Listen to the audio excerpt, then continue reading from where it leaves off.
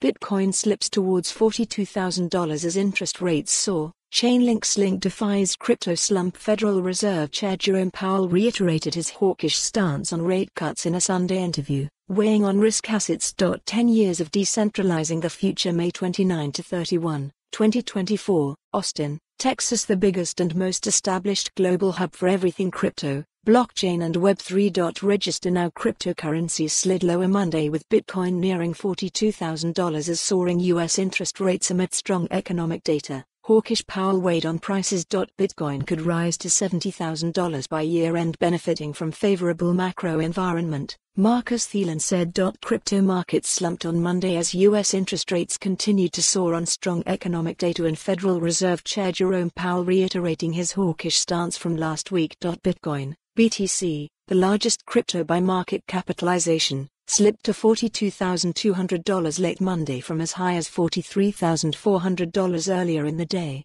At press time, it was lower by 1.2% over the past 24 hours. Almost all cryptocurrencies endured similar or greater losses during the day, highlighted by the broad market crypto index CoinDesk 20s, CD 21.3% decline, with 18 assets in that gauge declining.